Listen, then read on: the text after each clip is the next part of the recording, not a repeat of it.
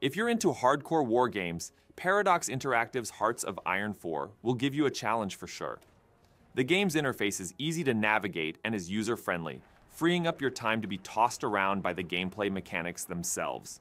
Getting good at the game requires a lot of planning and careful thought, so make sure you're in good mental shape for this one.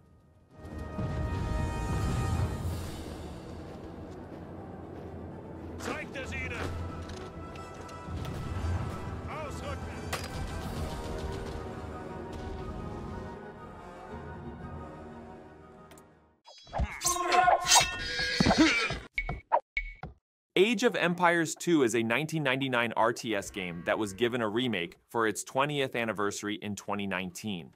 Age of Empires 2 isn't a difficult game to get into and start playing, but if you want to master the game and start winning against other players, it's harder than you'd think. In true 90s RTS fashion, all the ins and outs of the game are a bit tricky to learn. The hard AI is also nearly impossible to beat without rushing with everything you've got and spending resources as fast as you get them. Ready. Mandatum. Chopper.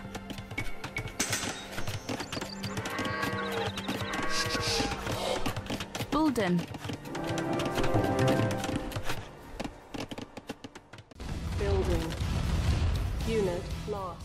The Command & Conquer games are an old-school strategy, one of the first RTS series ever created.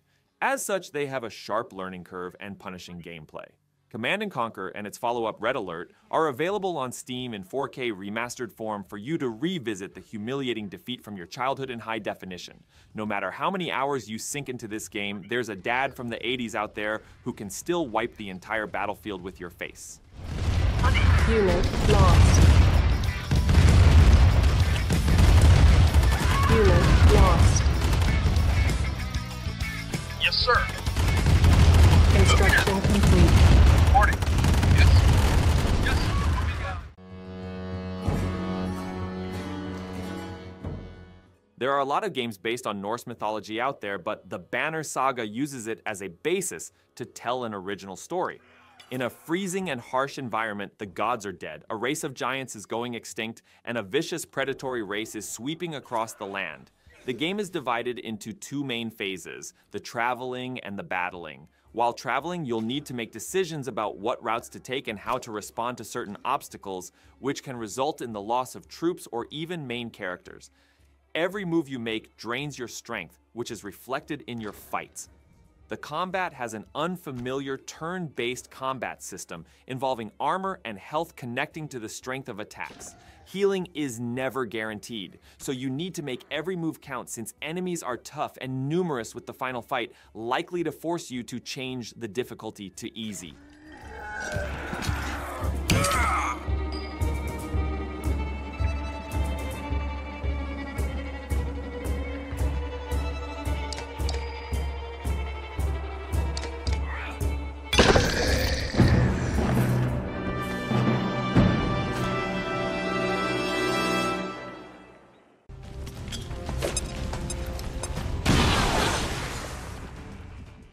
There are plenty of turn-based tactical games now, but the XCOM series is still at the top after all this time. XCOM 2 is a sequel to the 2012 relaunch of the series, and it's just as headache-inducing difficult as the originals were.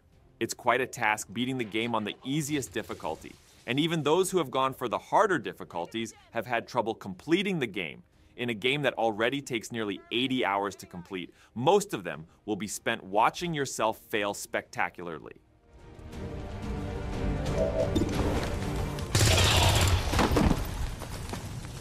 Taken care of.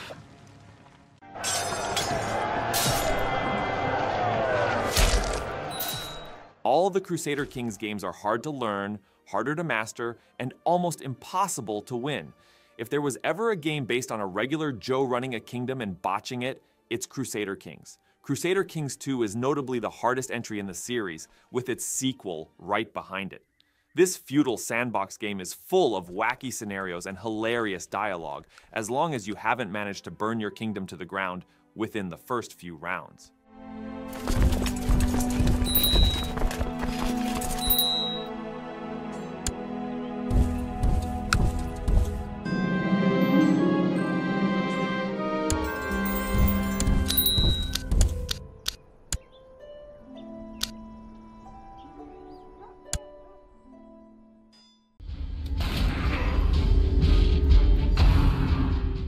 Dungeon crawlers are a classic gaming staple where we all have fun grabbing a sword and diving right in like it's adventure time. Darkest Dungeon does away with all that by presenting dungeons as the dark and terrifying places that history meant for them to be. You take control of a band of adventurers arriving in a small, withering town outside a dungeon that is far bigger on the inside. You can only take 4 warriors with you at a time despite how they may look. They're all squishy humans risking their lives. This is a game where you want to get through each dungeon level as safely as possible, but your warriors won't get stronger unless they fight the beasts and bosses within. On top of that, the dungeon can take a mental toll on your adventurers, which can permanently scar them, making things even harder for you. Still, you'll quickly learn that a scarred adventurer is always better than a lower level one.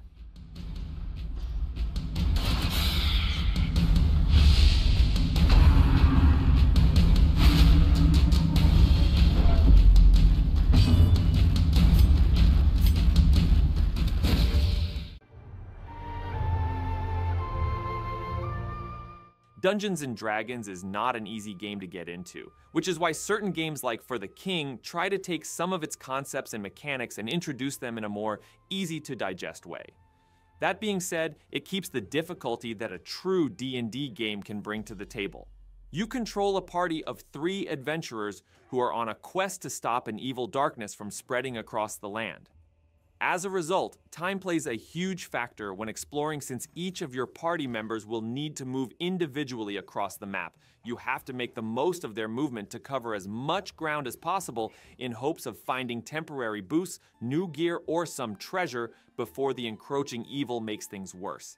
Every edge you get will prove significantly helpful when battling in the overworld, and even more so in the dungeons. Dungeons are gauntlets that you need to get through in one shot and face a boss at the end. Careless actions will quickly drain your heroes, and if they all fall, it's game over.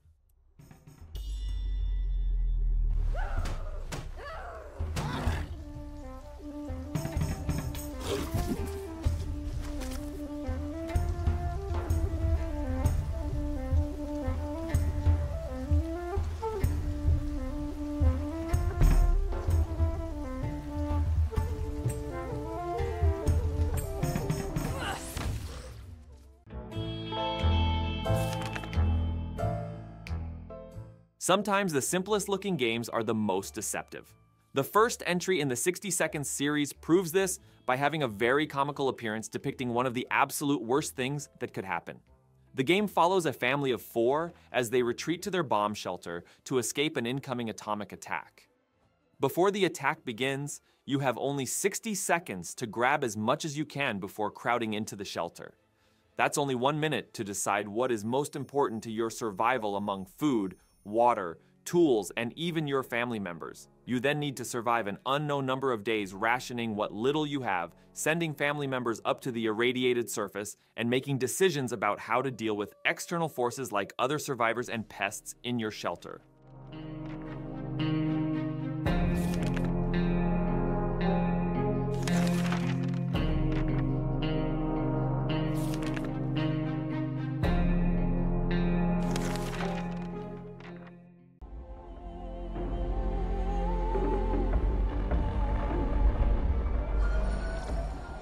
The only solace within the difficulty of Distant Worlds is that you can pause the game and give yourself some time to breathe. Or to scream, however you deal with things. In this strategy game, you're out in space, and it's up to you to take care of everything. Besides the sheer amount of features, choices on the screen at once, and all the reading to be done, managing the vastness of a galaxy is no easy task. Especially with the complexity of the game itself.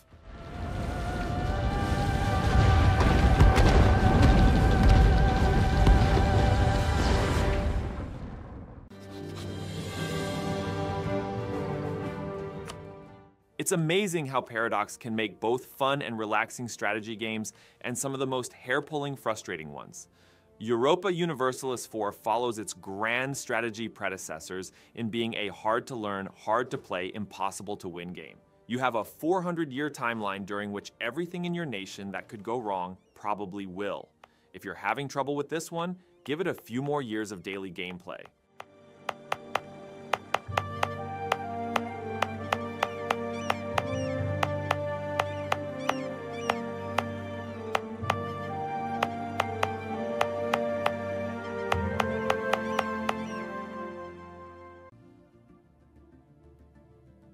Construction complete.